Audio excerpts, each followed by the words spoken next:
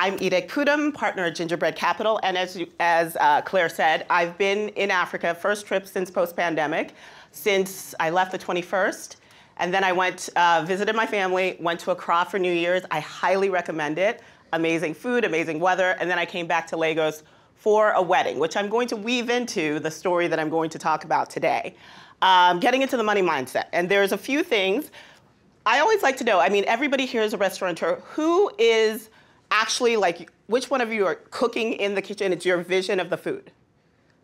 Okay, most. And then the rest are, who is kind of the business side helping alongside? Okay, oh, it's actually half and half, which is really nice. That's always a great combination. So for those that are the visionaries, the food ideas coming out of, it's always great to partner with somebody that can be that partner that's on the business side, because there's a lot to do in your businesses. And having those kind of duality is always a great thing.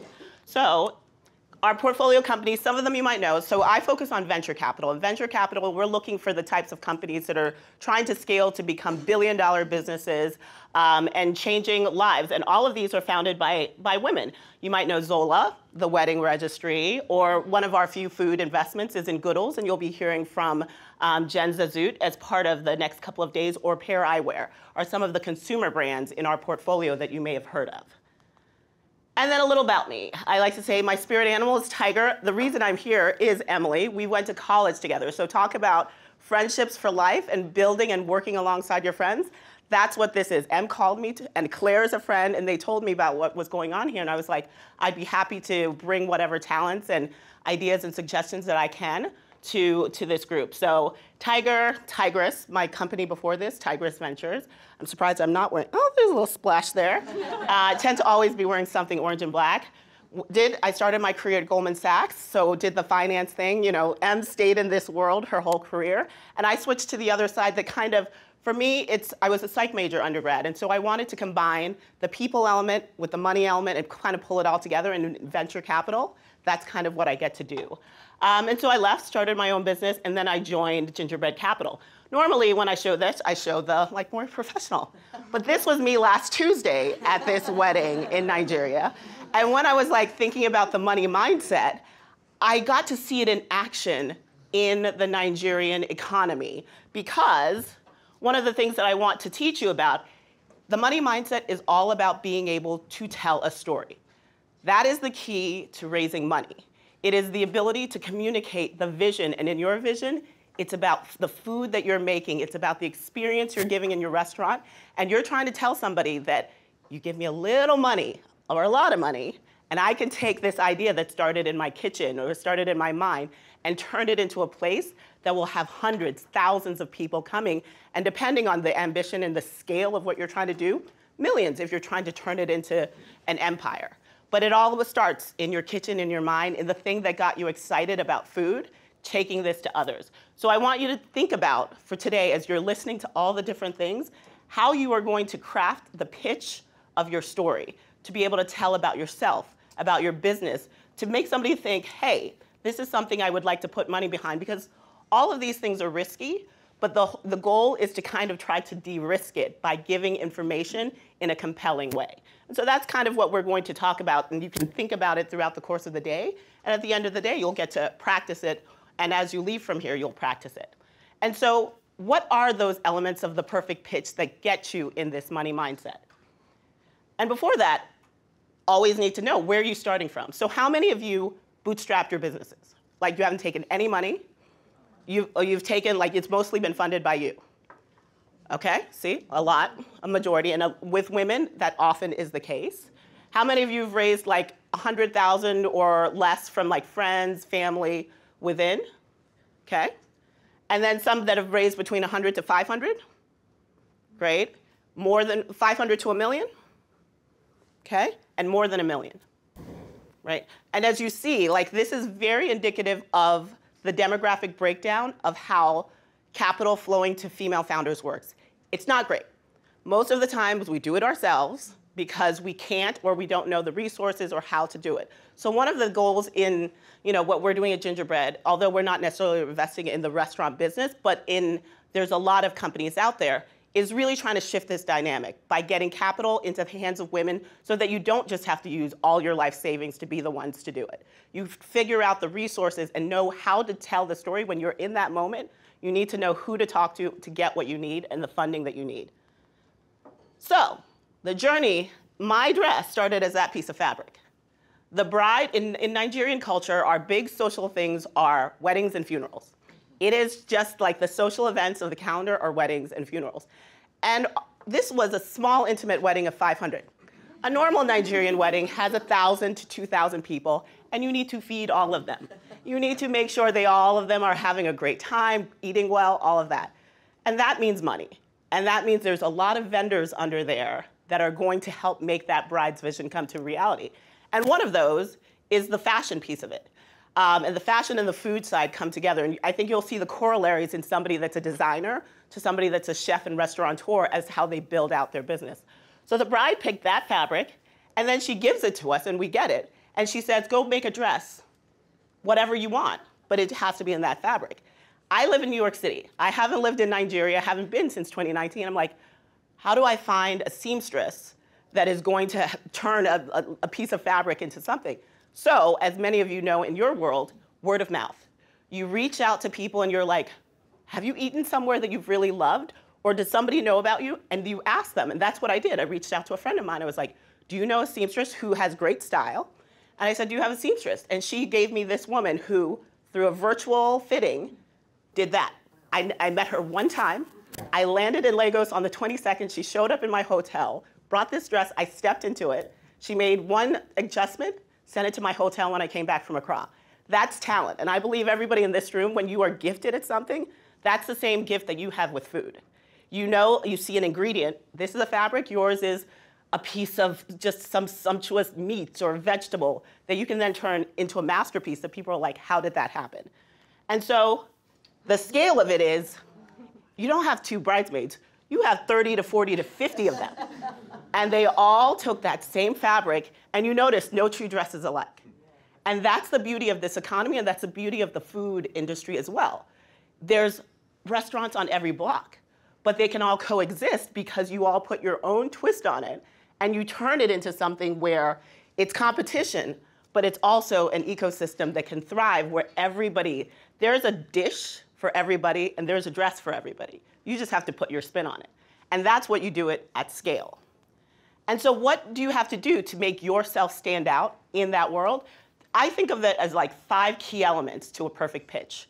It's the compelling backstory, the differentiated business model, the competitive landscape, your scalability, and always, always your audience. You need to know your audience. And so let's kind of break it down, and I'll break it down from the standpoint of kind of using that experience that I had. When you're trying to tell that compelling backstory, you start out with, what is the problem or the opportunity? And in your world, the problem or the opportunity is you are trying to create a restaurant, a catering business, a food product service that is going to serve a community that you are passionate about. And the big thing here is like, how are you uniquely qualified for this? And one of these things, women don't like to brag, you need to be able to humbly, not so humbly, because guys don't humbly, brag about your accomplishments. What have you done that has put you in this position, that you launched this restaurant, that you are about to launch this restaurant, or you're launching number 3, 4, or 5 and scaling?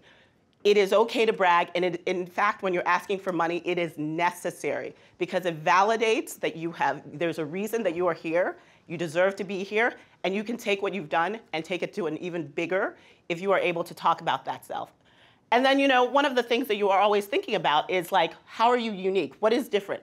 Is it the style of the food? Are you doing kind of a cuisine that's unique in your area? Or are you taking elements of the thing that is about this area that hasn't been seen before? Because everything has been done before, but you're trying to say that you've found a special way that you can take it to another level.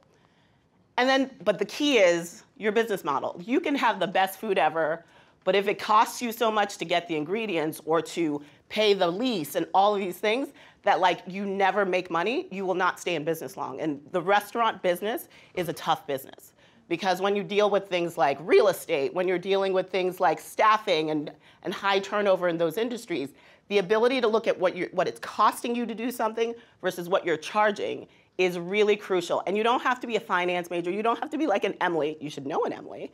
Like, those are great people to know. But like, you can sense that at the basic level of how much is it costing me? What money am I putting out there in the world? And am I getting enough? And one of the things that women often don't charge enough for is their time. There is value in your time, and you need to mark that into the pricing of your restaurant. You are part of what has made this special, and there's money in that, and there's value in that. So do not underestimate it. And the most key thing is most of them are like, oh, I won't pay myself. The sign of a good restaurant, the sign of a good business, is the founder CEO gets paid. Right there. Right there. You should not take, I know you have the equity in your business, but you need to pay yourself. You know that you are growing and you are thriving when you can also pay yourself in addition to everybody else around there. So you have to think about that as you're thinking about the business model. So what are you trying to solve? How much is it costing you? And then the key is how to retain your customers. In this world, it's pretty clear. Your food's got to be good. If the food's not good, they're not going to come back. But it's also more than that. If the food is great, but then you also have to make sure that everybody knows about you. One of the coolest things that I noticed in Nigeria, which, you know, the average Nigerian makes 339,000 naira, which is around $450 a month. But the people that stand out, everybody knows a Nigerian. Where there's oil or colleges and universities, we are there. So we're there everywhere in the world. But one of the things is that they're able to find a little thing that helps them stand out. In the restaurants that I went to, the thing that they were doing was the bathroom. The bathrooms in all of these restaurants had the most amazing lights made for Instagram. And everybody, the girls go to the bathroom, the line for the bathroom's there, but they're all stopping at the bathroom and doing these amazing selfies that then they post, tag the restaurant. And it was incredible to see. So your bathrooms are marketing opportunities. Take it from the Nigerians. It was spectacular what you're seeing in the bathrooms. James House, check. Exactly. Go make your bathrooms Instagrammable, because the lines to the ladies' room is long. Give them something to do. So retaining customers, giving them that experience. It's about the food, it's about the ambiance, it's about all of it. The competitive landscape. You, like sitting in this room, you're competition to each other, but it doesn't have to mean that it's a zero-sum game. But you need to understand who's playing in your market, who's doing the exact type of food, and don't be like, oh, somebody's doing it, and if not, they're eating at home. Like, there is always an alternative to what you're doing. So you need to understand who's playing like you're playing, who's doing something differently, who's at the exact same scale as you, and who is a little bit ahead that you admire. And so you need to understand all of that when you're thinking about the competitive landscape and be able to say it. Don't act like you don't know who the competition is. State the competition, because that shows that you know your market. So don't shy away from it. You'll just be like, I'm better because.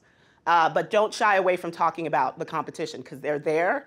And any investor in your business is going to go be like, well, how are you different than XYZ? Be ready for that question and be ready to answer it head on. And then do you have like a competitive moat, which is the thing that kind of can differentiate you? If you have two, Mexican restaurants next to each other, what would make you different from the other, and what is going to keep people coming to yours or talk more highly of, or you can charge more money than the competition? So you need to always think about how can you make yourself stand out. You don't have to be the only one. You just have to be slightly better or a lot better. The better you are, the better it is from the standpoint of how much you can charge for the experience of people getting to enjoy your product or service. And then the thing is, thinking about really being honest about how do you want to scale your business, right? It is okay to just say, I want to have my one restaurant and I'm going to make it the best restaurant. It is going to be a destination that people come from all over the world to come to. No, everybody thinks, oh, well, if you have one, you need to become like, Union Square Hospitality and have like all of, you need to think about yourself as an individual. What is going to make you happy? What is going to make you want to get up and do this grind every day? And if it's just a single place that is yours, that is your stamp, do that. Don't let anybody pressure you to say you have to scale bigger and you have to do all these other things. If that is not what you're trying to do, you took the leap to go into this, so you need to make sure that you're doing the thing that you're trying to do. And so if it's one, the type of capital that you need should reflect the type of business that you're going. don't call a venture capitalist if you really just want a single restaurant. That is not the right money for you. There's different buckets of money. Venture capitalists are looking for things that you're going to scale across the whole country, and it's going to be billions of dollars, and it's going to come out in 5 to 7 years. Like, that is not necessarily the lifespan of how a restaurant business works. So match the capital that you're looking for to the aspirations that you have, but also don't shy away from dreaming big. If it is that you want to be Danny Meyer, go after it. You think about yourself in that mindset. Don't think, oh, well, I can only be this. If you're thinking big, think big, and then it becomes, how do I build the relationships? How do I build the networks that will help me scale and grow? But don't limit your aspirations to just one if that's what you want. If you want to be big, think about big, and then it's about creating the pathways that will get you to big and building the networks. And you being here, you being in New York, you being in the finance capital, you taking the time to invest in yourself to do this, to start your year, that's exactly the kind of thing that will start you getting on that mindset. Because a lot of people thought about it, but you actually did it. You showed up in this room, and that shows that you are willing to invest in yourself and your business. And so also think about, big milestones start from little milestones. Track those milestones as you get them, and be happy and pleased to talk about them.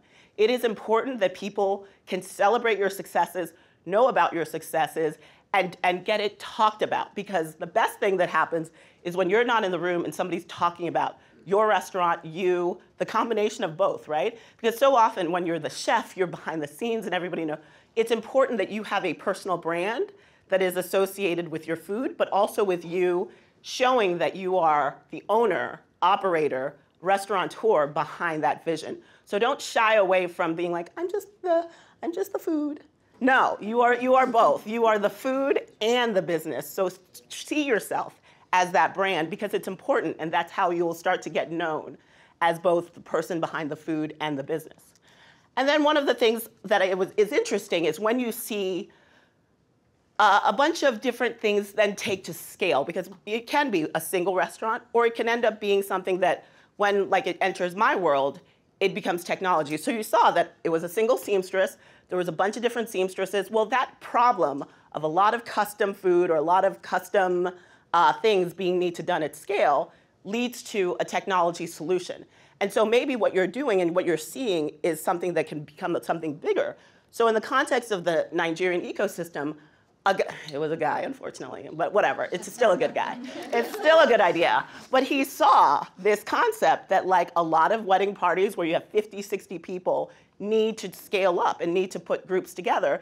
And he built this platform, fitted.ng, where it's like a dual-sided marketplace where the tailors come in, can get all the fit measurements for the 50 people and do that.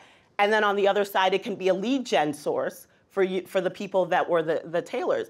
And so it's turned it into a platform where this is now something that a VC might look at because it's tech and it can be scaled from not just Nigeria, but globally.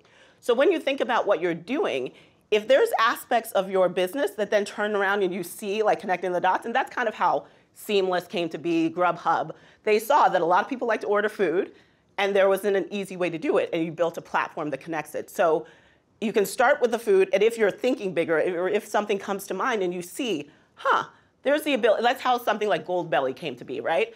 You want something in New Hampshire, and I live in New York, how do I get it? So that's kind of the evolution of where a food and a restaurateur thought, oh, everybody should be able to experience my food and my ability, and built a platform on it. So that's when something adds technology to it and scales it into something where it can be from one location to many. So think about that. Is there something in what you're doing? Maybe. Not necessarily, but when you think about how your business and you grow, that's kind of what it is. People can come to your single location. Maybe they loved it so much they're like, I wish I could have it in North Carolina. And then you figure out, maybe I can do that. And then it can go from there. So those are options when you think about scalability, when you leverage technology.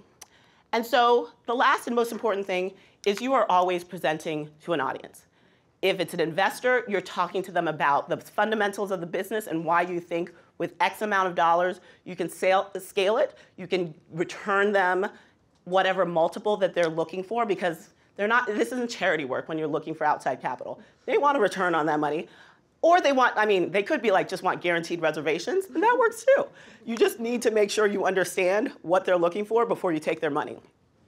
The worst thing you can do, especially if you give equity to somebody, is to match it with somebody that's not aligned with your vision of how you want to run your business.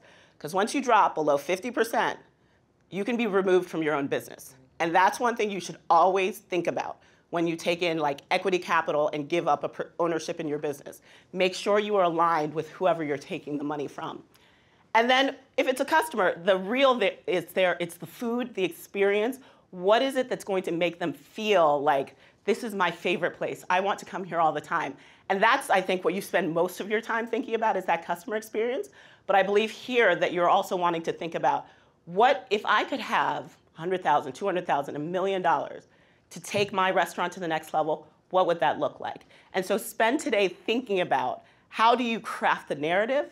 How do you talk about your business? How do you talk about yourself? How do you talk about your market and your landscape that says, this restaurant, this food concept, this empire that I'm thinking of building is going to be something that is going to stand out. Clearly you've stood out to James Beard. You know, the foundation has its eye on you, you've got your eye on them. You've now stepped into a network that is going to help you think through this and expand it, but always think about it with your audience in mind. The same pitch to an investor is not the same pitch to a customer. So really make sure that you're talking about what's in it for that person to really make them feel like it's not generic, it's about them. And so to kind of close it, let me make sure I'm on time, because I'm going to open for Q&A. 90 seconds. I always say, if you had, it's the elevator pitch concept or whatever, if you had 90 seconds, could you tell somebody about your restaurant, your business? It's really hard. You should try it. Like, all you have to do is just take your phone out, like at some point, just turn the timer on and start talking for 90 seconds. You will see it is extremely difficult to do unless you've thought about the elements in advance and then cut the words down to make sure they can fit in that time horizon. So one of the things, 90 seconds is where you start, but you may get 5 minutes, 10 minutes longer. But if you can do it at 90, you can then expand it with the more time you have.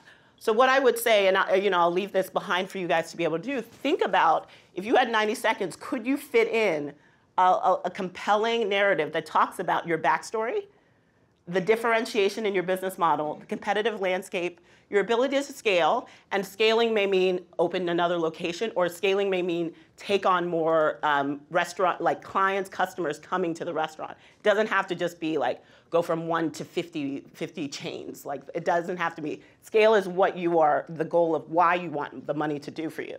And then the audience. What is it that's going to differentiate it for you? Start off with the 90 and see what was missing. See when the beeper goes off, where were you when you were talking? Because that's one of the things you realize, that you ramble a lot more than you think about unless you're thoughtful about how you put it together. Once you can do it in 90, you can do it in any kind of time allotment that you're given. But 90 is really hard, and so that's why I always say, start with 90, hit those bullet points, and then practice, and then from there, you can go back. And you're in a room with 50 other women that, like, today you may come across and get to know each other. Follow up and practice with each other, because somebody else in the sector who's not maybe like down the block from you can be able to hear it and understand and give you feedback and comments in a way that like somebody that's totally out of your field might not get. But you should also practice it with somebody that's not in the restaurant business, like a customer. Or if different audiences can understand what you're trying to say, that means that you've successfully been able to communicate the message. And so that money mindset is really being able to talk about your restaurant, your business, in a way that somebody says, this is exciting, I want to put some money in it, and I feel confident that I'm going to get that return back. And that is basically the key in all of this. It's built on relationships, and it's built on being able to articulate what you are doing in a way that is compelling, and in a way that is going to get people, whether it's investors, whether it's customers, coming back over and over again to then build your business to the vision that you have. Thank you, guys.